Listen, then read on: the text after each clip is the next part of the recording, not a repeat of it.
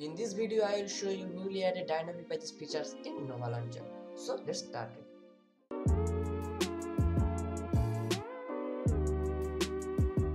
If you want to dynamic page features, for that make sure that you are a beta tester in Nova Launcher. If you not, at first join beta tester and update your Nova Launcher.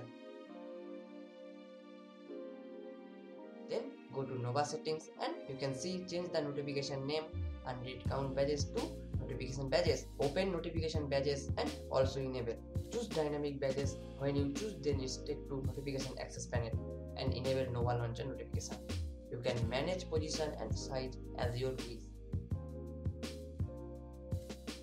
If you want to all numeric badges, for that you need a third-party plugin called Tesla Unread for Nova Launcher.